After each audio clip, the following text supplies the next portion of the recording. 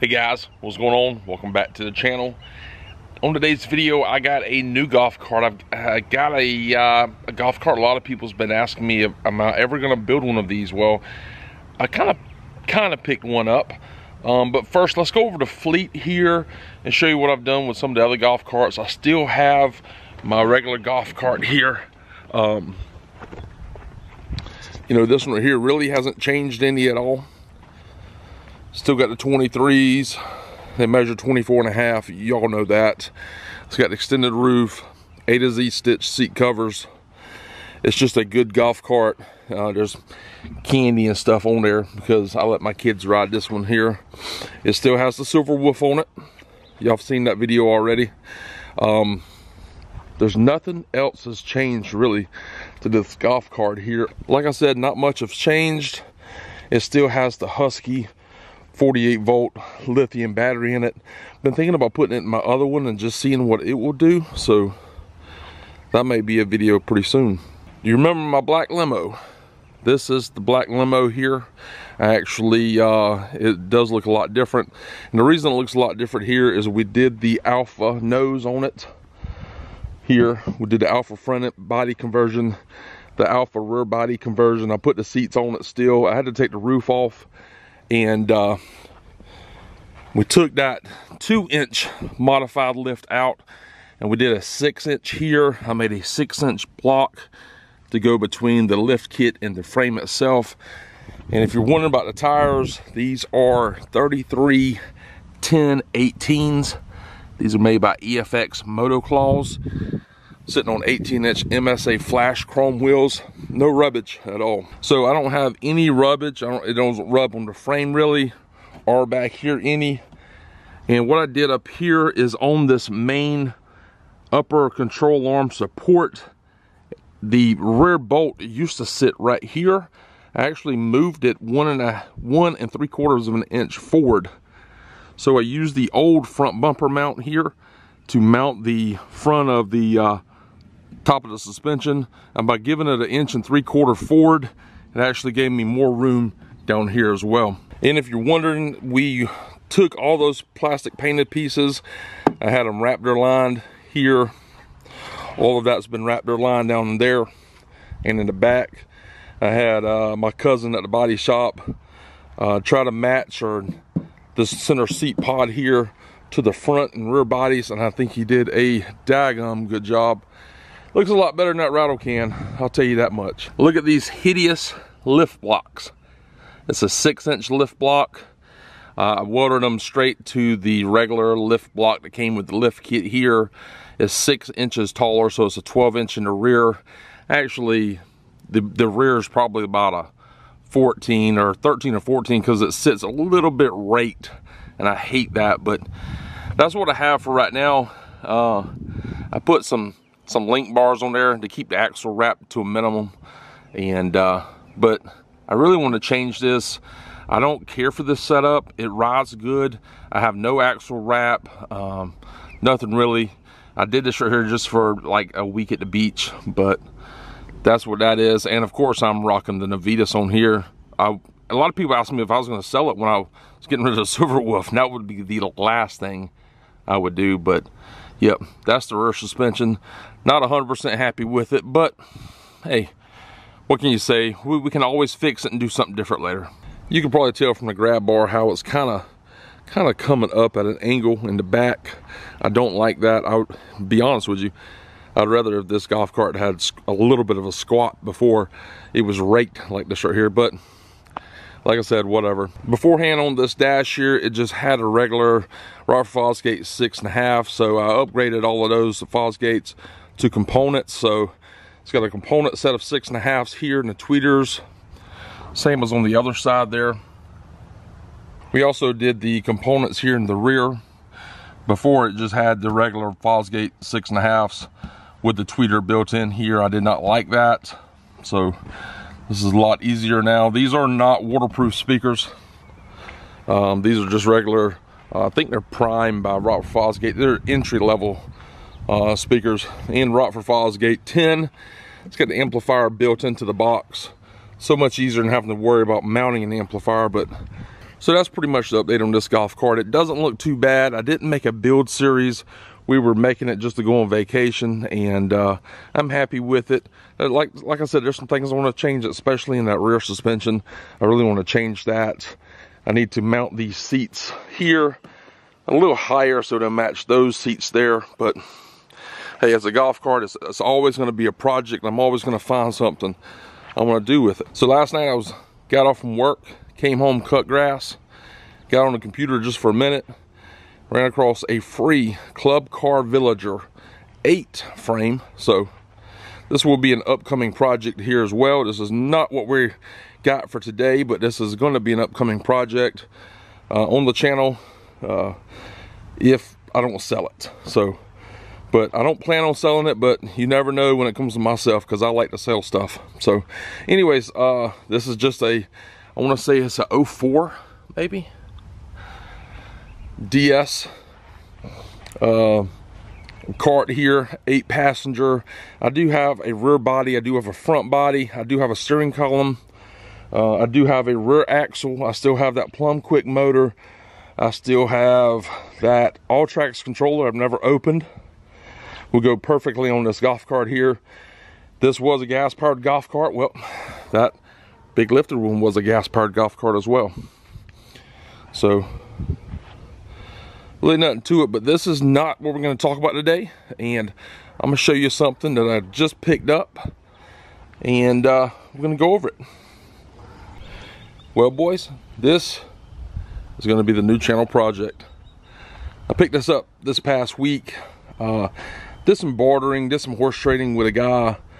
Came out of pocket a couple $100 for this thing. And I had a couple people asking about, are we going to ever do an EZGO on the channel? Well, this is the EZGO Cushman golf cart here. I don't know, maybe it's a 2014, not sure. Like I said, it's beat up and it's rusted. And this is probably the main reason I don't do EZGOs, is because of this right here, rust. I hate rust. But for the boys, we're gonna send it on this one. This is the Cushman Hauler Pro. And a couple of things I noticed about this right here, and we'll jump into that right now. First thing that caught my eye was the F&R switch, so I knew I was wanting to do something with that, since it was most likely a Sepix built cart. The dash there, beautiful, isn't it? Seat doesn't have any brackets. And then first thing I noticed was, well, it's got 6 batteries, but then there's another battery over here. And when I got to this place, I pulled the dump bed. There's 2 more batteries in the back. So this is a 72 volt golf cart, and if you haven't noticed already, it's also an AC golf cart. And this AC motor does not have the part brake on it, or the motor brake. It's the Latrica.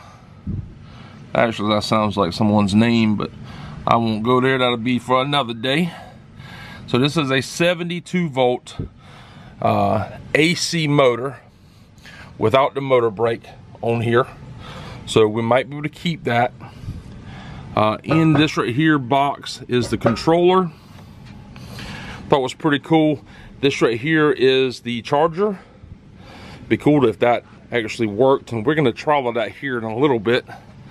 So the controller actually plugged in here, but that's broke there. So we're going to see if we can put an extension cord on this right here. But that's going to be the new project for the channel. Not sure yet if I'm wanting to keep this dump bed here. I've been seeing some things online about people converting these over and doing a rear seat on these right here. And if that's the case, I would probably end up getting rid of my Club Car President down the road and just keep this right here for my main cart. I can't believe I said that, because I'm not really an EZGO guy, even though I got started in golf carts on EZGOs. So yeah, so that's more of the golf cart there. I kind of like that dump bed, not gonna lie. Another main reason, rust. I hate rust. I hate dealing with rust. But these old dinosaurs here, I don't know if they're any good. I think the date code with these are G4, so they at least 6 or 7 years old there. The EZGO serial number is date code is L3014, so this could be a 14 cart. I just noticed this bolt here. I wonder if we can get to the controller here, not sure. I think it's a Curtis 1234. If we could get this, if we could just keep the motor and replace this stock controller with the Navitas controller, that would be like kind of like what I want to do. I've heard that you can actually program these stock controllers here through certain dealers, but I still want to be able to control it on the fly. And it is a 1236 6102. So there's the controller. All right, boys, so on the golf cart here, these are the tires that we took off of the other, the black golf cart. Those are 215 7515 BFG all-terrains. It'd be nice to be able to put them on here. So what I'm gonna do now is go ahead and hook the battery charger up to this, or try to hook the battery charger up to it, and see if we can get these batteries to take any kind of juice, just to be able to get this thing to run a little bit or any at all. And I'm gonna just leave it on charge. These things, remember, these batteries are like 2014s, 2016s, I can't remember now, but they're old. They're 4, 5, 6 years old. So let's see what we can do with this thing, and let's put it on charge. Sorry, my garage is, or my shed back here is a mess, man. Got stuff, I got all kind of projects. I got more projects than time. So this looks like the plug that went into here. That was broke off, and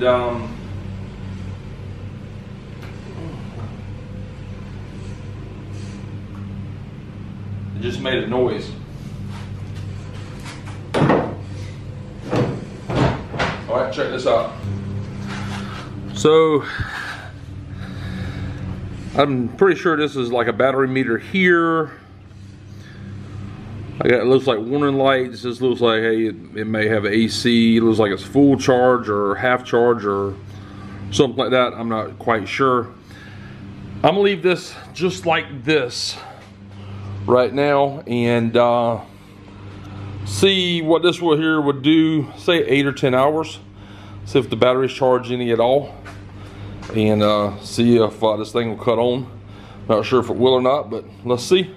I'll pick you back up in just a minute. Not sure what that's about. So I don't know anything about this golf cart, like I said. So hopefully something will go on while it's charging. It is in the tow position here. Yep, and I don't have a key for this thing, so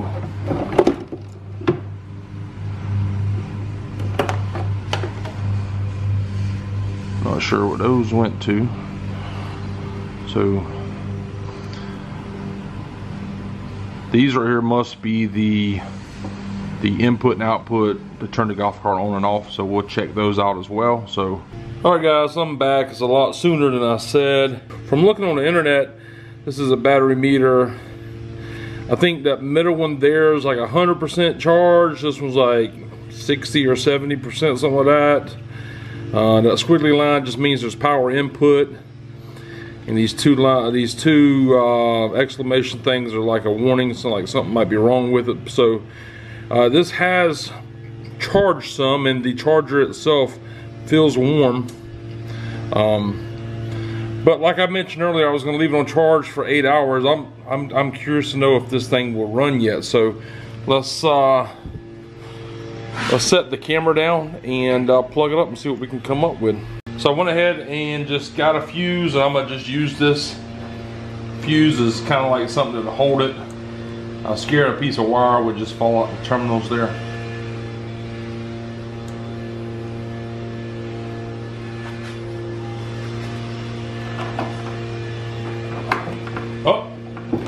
see something here. So we have light. So we do have light inside of this gauge. I'm not sure if the light came on when I plugged the fuse in or when I turned the tow run switch on, not sure. I'm gonna set this thing up and let's see if this thing will move at all.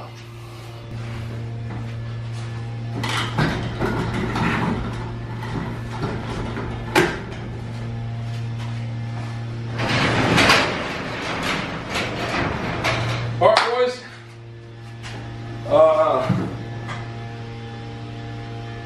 Moment of truth. Let's see what'll happen. So it is in reverse. No horn. Horn don't work. Oh! Yes, sir. Yes, sir. So I don't want to carry it long distance because, like I said, battery's 6 or 7 years old, and I got impatient on the whole charging process, so it has only got like an hour of charge on it. That gives me enough momentum to let's go ahead and try to order some parts for this thing. So until next time, guys, that's going to be the video on this.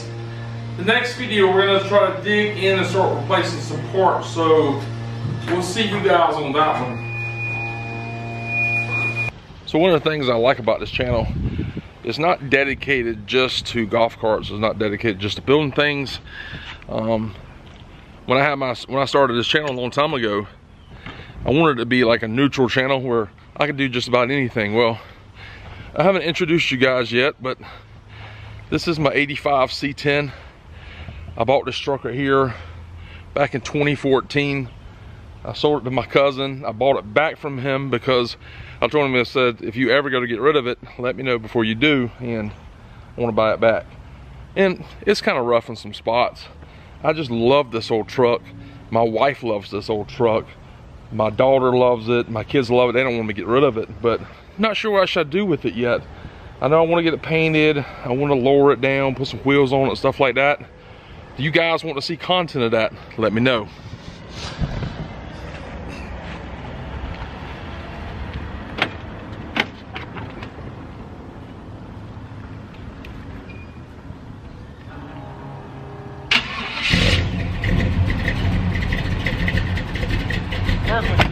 Anyways, this is the old truck here. The truck started out with a 4.3 or V6. It's got a turbo 400 in it. It had 273s in the rear. Now it's just got a little 350 board over. Got a little cam in it, 650, long tube headers. Sounds good. The sound goes with this truck, if you ask me.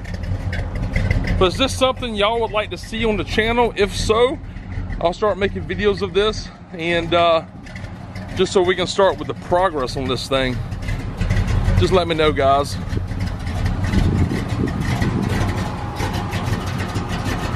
I am not a mechanic at all, but as a DIYer, I like to tinker. Missing the door panels, missing the dash. It was all cracked up. I just threw it away. It's got the seat in it. So I've got some history with this old truck, but I love it. Not sure if I should put that LQ4 in here or not. I love the way this right here sounds. It's not gonna be a show truck. It's not gonna be a driver. Just something to bust around town a couple times in.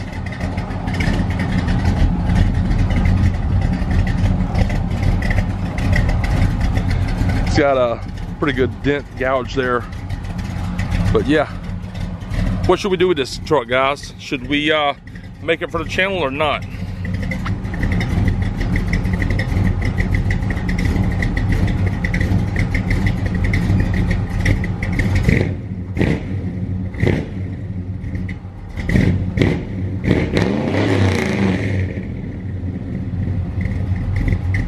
Sorry, guys. Sorry, that's just a redneck in me. Anyways, appreciate you guys watching, and we'll catch y'all next time. brakes work too.